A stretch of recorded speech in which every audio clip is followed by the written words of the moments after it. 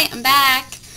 People want to know where I was, and perhaps, well, you probably can't tell, I'm less swollen now than I was, but I had all 4 wisdom teeth pulled and major complications. So let us start with the fact that I walked into the surgeon's room, sat down in the chair, saw my x-ray, and my surgeon said, "Be right back."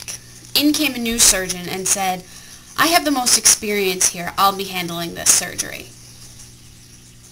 Warning, warning, red flag. Apparently, I had 2 bottom bone shelf impact wisdom teeth. And if anyone knows what that is, it means that the tooth grows upward against all the other teeth. But there's a piece of bone on top of this one. So they have to cut the bone away, then pull the tooth out. Both of the bottom ones were bone shelf impacted. They were sitting on my nerve, which meant that I could lose all the feeling in here if they went through with the surgery. So me thinking, hey, I want to keep the feeling in my mouth. Let's not do the surgery. No, apparently they were both infected. And I had a cyst behind one of them and had to have a biopsy. So regardless, the teeth had to come out. So those 2 had to come out, cyst, biopsy, bone shelf impacted, sitting on the nerve. And if that wasn't enough, the top 2, they were broken through the gum, so I thought, hell, it's just, 1, 2, 3 tug and you're done. No. Those were impacted as well. The fact that they had broken the skin at all meant nothing. Those 2 were soft tissue impacted, and this one, the roots were wrapped around the nerve. So I, of course, sobbing, signing all the sheets, put me to sleep. I understand the risks. Get it over and done with because it has to get done. They hook me up, give me the sleeping gas, much more calm. I stop crying. Then he goes in. And I'm like, I'm still awake. I am woozy, but I'm still awake. And he informs me that because of the infection, there, not to be gross, hope nobody's eating, but there's pus. So if I inhaled that into my lungs, I could die. So he couldn't put me to sleep. So he cut my gums open, broke the teeth one at a time, and when he got to this one where the roots were wrapped around, I was trying to hit him, and they had me tied down, so I didn't get to, but I really wanted to. Anyway, he finally said, after he broke all of them, "I can put you to sleep now," and he just reached over, and I already had the IV in, and he just hit the shot or whatever, and I got it, and I knocked out, and I woke up. And it's weird, I totally felt like I was awake for the whole thing. I didn't, until I realized he had stitched me up, and I was definitely not awake for that. It was strange, but... So, I'm still kind of out of it. I had 4 days in bed. When I was leaving, he came out and said, "Of the 25 years experience I have, you're in my top 5. And as I'm leaving, my mom said, "Can you give her, some painkillers, a couple, can you give her something now?" And he said, "I already called it into your pharmacy. You have a bottle of vicodin waiting for you. Take it as soon as you get it, and don't stop." Well, let's just say that by the time I drove to the pharmacy, waited to picked it up, got home, had to get something in my stomach, but that would require swallowing, so I had to wait for the bleeding to stop so I could open my mouth enough to fit in a little spoon and swallow yogurt.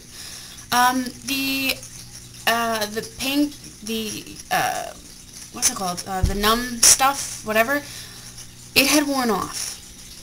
So for an hour and a half between the time that it wore off to the time that the Vicodin kicked in, I was shaking in so much pain, curled up in bed, with ice packs like this. I was just crying hysterically. It hurt so much. But ever since that, I was okay. I took Vicodin. I didn't feel like I was drugged up, but I felt very friendly. I was like, let's watch a movie. Everyone come sit with me and watch a movie. I watched 12 movies. I watched from the Bourne Identity to Little Miss Sunshine, Curious George.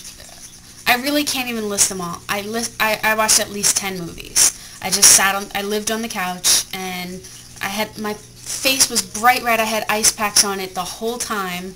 Even when I went to bed, it was hard to sleep because I had cold cheeks because I kept the ice packs as I'm trying to sleep because I didn't want the swelling. It's still swollen. Maybe you could see some of the bruise. There's not much at all. Nothing to show off, which is good. Anyway, I'm back, and I'm tired. I'm not myself yet. I don't feel very good. I'm decent.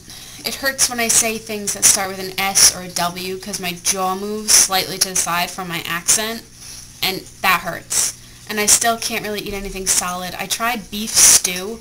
Everything in the stew was mushy. It was fine, but the beef I had to chew, and I think I popped a stitch in the back. That kind of hurt. I'm stitched up on the bottom, but I have holes on the top.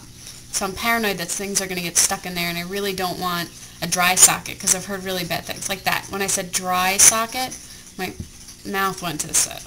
Anyway, I'm eating a lot of, like, yogurt all the time, and frozen yogurt, and rice pudding. My dad bought me a cheesecake. I ate almost the whole thing. It's a little one. It's like that big. Yeah. I ate at least half of it in 2 days. And I can't think of anything else. I can't even suggest... miso soup. I had 5 miso soups. I had one for, like, lunch and dinner, breakfast. Like, breakfast one time, because I couldn't eat anything else. So I was just so afraid that I was going to feel that pain I felt the first day, that every 4 or 5 hours I was like, Vicodin, even if I didn't feel pain, because I was petrified that I was going to feel as much pain as I felt when I didn't yet have the Vicodin in. But then afterwards, people were telling me, oh, good thing you had a good reaction to Vicodin. I didn't know you could have a bad reaction to Vicodin. Oh, people like violently throwing up. Could you imagine not being able to open your mouth, being in excruciating pain, and violently throwing up? If someone had told me that before, I would have tried to not have the Vicodin. But that would have been excruciating. So I had it done Friday. Friday I was in a lot of pain. Saturday I was in a decent amount of pain. Sunday I was in discomfort. Most of Monday I was just in achy discomfort. And today, a little bit when I swallow and the jaw shifting thing. And I have TMD, which is like TMJ. It's a jaw disorder where when you open your mouth, I can't now, but when you open your mouth all the way down, it clicks and you hear it and feel it. TMJ is when it sticks like that and you have to have surgery to have it put back. TMD is it clicks every time, and because of that, my jaw shifts. That's why it shifts. Anyway, people are asking about me, so hi. I'm okay now. I can't really smile, but that's about it. I can't open my mouth more than that. That's it. So I can't even look in the mirror to see what it feels like, see what it looks like. But I can feel it. Like I could touch it, but I don't really want to touch it. Anyway, I'm totally rambling because I don't feel good. But if you made it this far, thanks. And hopefully I'll have something worth watching soon.